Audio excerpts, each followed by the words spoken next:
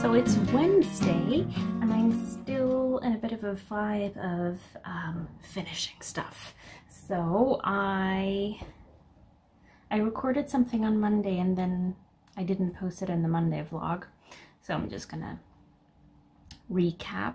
So in the weekend I completed this little punch needle pot holder, which I sewed a backing on my sewing machine, and yeah, it got a little bit too close to the flowers. I should have made the blue part bigger, but anyway, it's with Lutlopi, and yeah, I think I'll make a gift out of this, as I think it's really nice. And then I finished this pair of socks. I don't remember if that was Sunday or Monday.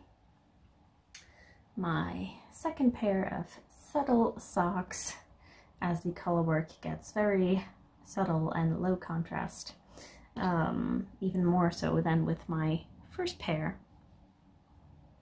which is a little more contrasty than this one.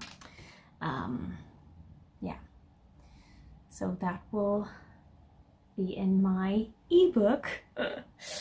And I've just started the third design. Still have to figure out which colorwork pattern I'm going to use for that.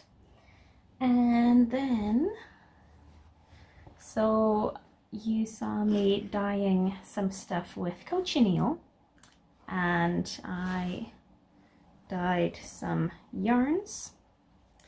I over dyed these yarns.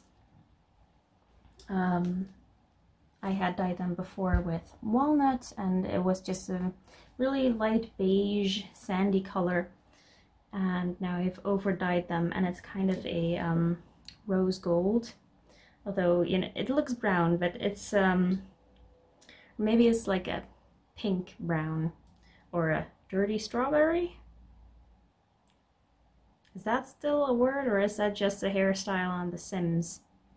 I don't know. Or dirty strawberry or strawberry blonde.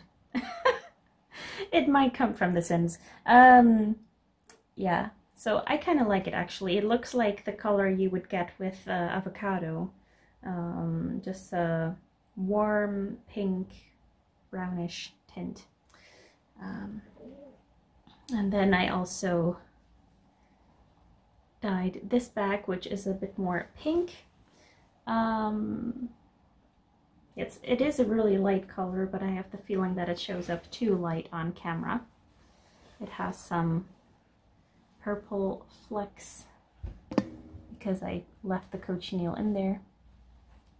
So this is the bento bag that I sewed with my mom last Monday, the week before.